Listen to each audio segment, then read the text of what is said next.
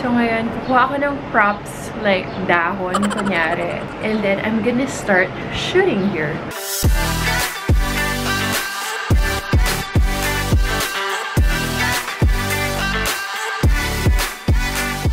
Hi Morena Lovelies! Welcome back to my channel! And if you're new to my channel, hi! Welcome! My name is Nina and I do makeup tutorials for Morenas. I do fashion tips and a little bit of life hacks here and there. So if you like what you see so far, please consider subscribing by hitting that red subscribe button down there, as well as the bell button para makita mo yung videos ko every week because I post every Monday and Thursday. Okay, let's get started with this makeup tutorial. This is really perfect for Morena because brown eyeshadows really flatter our skin tone. And then at the end of the video, I'll show you guys how I do a mini shoot so that I can post stuff on Instagram. If you want to know how to do this look, keep watching. And also, I have a little giveaway at the end. Alright, so to save us some time, I've already done my brows. Diba? Okay na siya. So today, we're gonna start with the eyes. Primer muna to make sure that the shadows stick. Actually, I wanted to use the Glossier Sky Wash. If you're gonna use something that's liquid, you can skip the primer because this will act as your primer. So today, we're gonna do something chocolatey. And then, ito na, the Glossier Sky Wash. Color of this one is in Echo. The dark brown, pero nagiging ano siya eh, it's quite sheer kapag in-spread mo na. See? Good base for a dark brown color. I'm just gonna concentrate it here on my lid, lower lid. How are you guys doing with the quarantine and the stay-at-home rules? I know everybody's like itching to go out, wear makeup again, just hang out with friends again. Tagal ko nang di nakikita yung iba kong mga friends. Zoom na lang kami. So I'm using this palette by MAC again kasi look at it. So many nice brown stuff there. So for this look that we're doing, we want something chocolatey, right? But we're gonna use this one first. So it's a light brown shadow and I'm gonna put it here sa crease lang. So this will act like the transition color. So yan. After that, yung sa lid na. So you have to take a flat brush. A flat brush, I'm gonna get this dark brown color here and then I'm gonna put it on my lid. Itatap ko siyang ganito para talaga lumabas yung color niya. So, tingnan mo may mga fallouts na. So, that's why we didn't put muna yung foundation kasi kapag dark shadows talaga, you wanna put the shadows first and then work on the face. So, yung nilagay natin kaninang Sky Wash, it's just helping make the color really pop. Pero if you don't have that, you don't have to put that naman. Yan, ang ganda na. Okay, lagay muna natin to and then we'll start blending to mga harsh line dyan. So, yan. Chocolatey. So, later we'll put some here then sa ilalim. But after we put the foundation and finish the face. Okay, so now let's just blend that so that there are no harsh lines, like I said. So, I'm gonna pick up that light brown again with this brush, fluffy brush. And I'm just gonna blend away. So, these days, medyo hindi ako nag-heavy eye makeup eh. Like, there's nowhere to go. And gusto ko yung look ng natural these days. And I found na medyo nag-allergy yung eyes ko ng konti because of the eyeshadow. I don't know what eyeshadow I use. Biglang nag-allergy yung eyes ko. So, I'm trying to not use as much shadow these days. Parang pinapahinga ko muna yung eyes. Get your black eyeliner and then just line your eyes. Ito medyo kapalan niya ng konti. This will act as a transition also. So from dark to brown to light brown. And then I'm gonna put, I'm gonna put falsies. There you go. Medyo okay na yung eyes, pero hindi pa yan tapos kasi we're gonna put something under it here pa para full na full talaga ang eyes. So now we're gonna fix the face na. Let me just clean the fallouts. If you have a makeup remover, you can use that. So now for the foundation, wag muna foundation, primer muna. So for the primer, I'm using this one, The Veil by Hourglass. So you can use any primer that you guys want. May glue ang aking kamay. Oh no. Like I haven't had my nails done for a long time now. And ang hirap naman mag-fake nails. Natatanggal agad siya sa akin kasi I'm the one cleaning the house right now, cooking. So, at saka dapat daw, short nails right now. Madaling makapasok yung virus sa nails. Something like that. And then now, for the foundation, I'm using NARS. And this one is in Barcelona.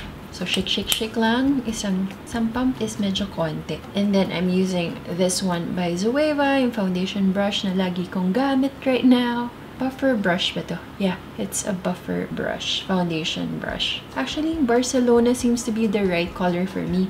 Parang tama siya sa skin tone ko lang. Trying to be careful not to put on the eyebrows. Parang hindi mo na rin kailangan ng concealer dito.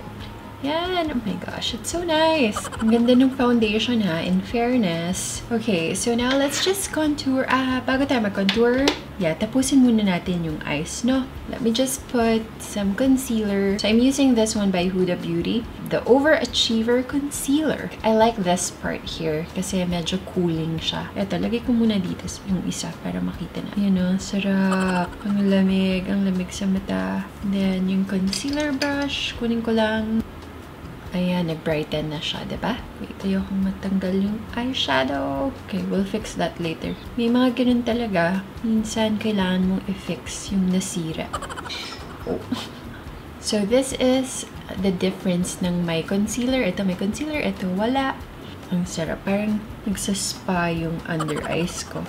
Okay, looking good, looking flawless. Ganda ng foundation, ganda ng concealer. I'm getting the light brown and then I'm just smudging it here sa ilalim.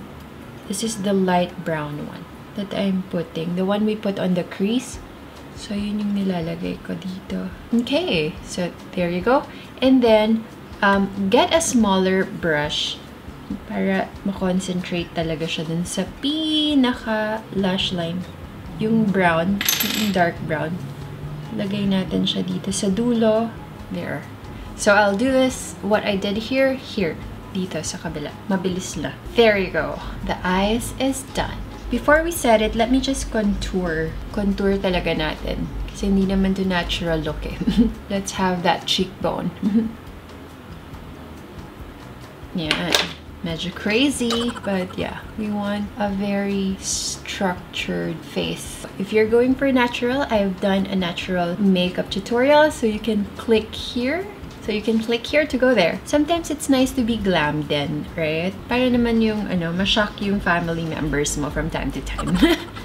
This blend lang ng blend, guys. Set na natin siya ng powder. I'm gonna use this one by Laura Mercier.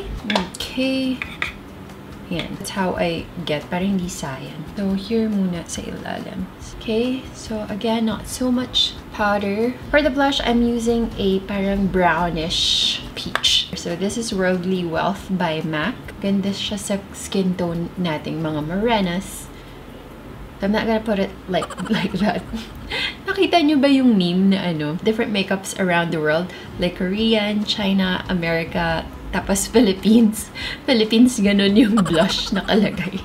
Nakuha lang din natin yun sa Korean, diba? Yung drug blush. Ako, I really like that yung parang blush across your nose. I like it. I like that way of putting blush. Kasi parang parang natural lang. Siguro yung iba na over lang sa paglagay. Here, dito ko lang nilalagay. Hindi ko siya ginaganon. Yan, mabilis lang ba tayo? Kasi papakita ko pa sa inyo yung pag-set up ko ng photoshoot, ha? Pag-photoshoot ko. Kasi ngayon lahat ng photoshoot ko, lahat ng pictures ko sa Instagram, inside the house lang yun, or outside the balcony. So for the contour powder, I'm using Hoola. There you go. So magaganda yung ilong dyan. Liza Soberano. Ikaw na. Okay. Touch sa skin is the highlighter. Your favorite highlighter. So ngayon parang hindi na ako masyadong I don't emphasize on the products I'm using kasi yung iba magaganda naman talaga ngayon yung mga products. Like, it depends on your preference na lang. Like for me, Becca, this one is a preference of mine when it comes to highlighter. Ito lang talaga yung ginagamit ko. Minsan, ginagamit ko yung iba, pero ito talaga yung parang para matry lang. But if I'm gonna go for something that I know works, ito yun. Like Becca for highlighter. I tell you guys if it's good or if I love it, pero you don't necessarily have to buy it naman. If you have your favorite, just stick with that. Lalo na if it works for your skin. Kasi iba-iba yung reaction ng skin natin to different products. And for the lips, try natin tong Cocoa. I was looking for something more brownish. This is not gonna be brown. Take this out. Okay, I'll use Mood instead. Oh my god. Ah, yeah. Mood pala yung maganda. Ayan. Okay, so this is the final look. Let's go have a quick shoot in the balcony. So I have to prepare that. I'll show you guys how I prepare that. Let's just take a few snaps and then that's it. Because it's quite hot na sa labas ngayon. Although it's sunset, medyo mainit na talaga ngayon. And then probably I'll show you what I'll wear. With this look probably, and with my earrings, I'll probably do a boho kind of shoot. Okay, so I'm here in my balcony now. The lighting is perfect because it's sunset. So this is my mini studio. Cardboard here. Saan ko ba ito binili? I forgot. Sa may Dara. Somewhere in Dara. This from IKEA. It's the rack, the clothing rack. And then I have my chair here. And then I'll sit over here. As you can see, the lighting is really perfect. So ngayon, kukuha ko ng prop like dahon, kunyari. And then I'm gonna start shooting here. So guys, ito na yung dahon. Ito na yung props ko. So, pwedeng ganito lang din. Like, emote na tayo yung ganito. Baka malaglag yung cover ako. Ito yung dahon dahil bawal lumabas ng hindi naka-mask. Bawal tayo mag-shoot sa labas. So, ganyan. So, I usually just use my iPhone lalo na maganda yung lighting. Yan. So, we're going for a boho look. So, medyo boho ang aking outfit. Yan. Emote na tayo.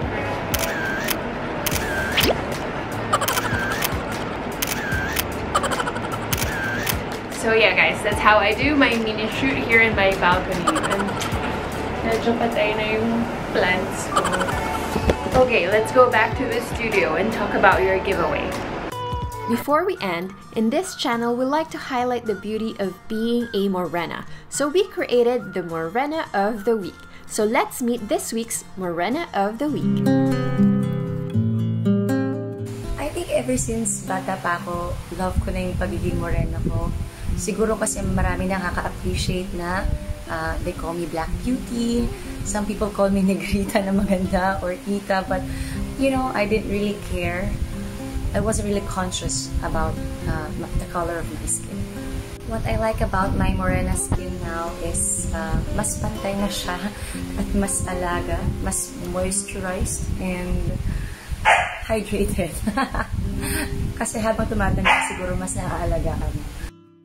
Now, if you're watching this and you're wondering how can I be featured in the next video, it's very simple. Just leave a comment down below and let us know what you like about today's video. That's it. Alright, so for the giveaway, I'm gonna be giving away this Zoeva eyeshadow palette. This is the Cocoa blend and the colors are gorgeous. It's browns and warm colors. Look, you can definitely do this look using this palette right here. So you're gonna win this. All you have to do is check the description box down below and follow the rules. Alright guys, that's it for today. Thank you guys so much for joining me on this mini tutorial and mini shoot, and I'll see you guys on my next video. Bye for now. Keep smiling.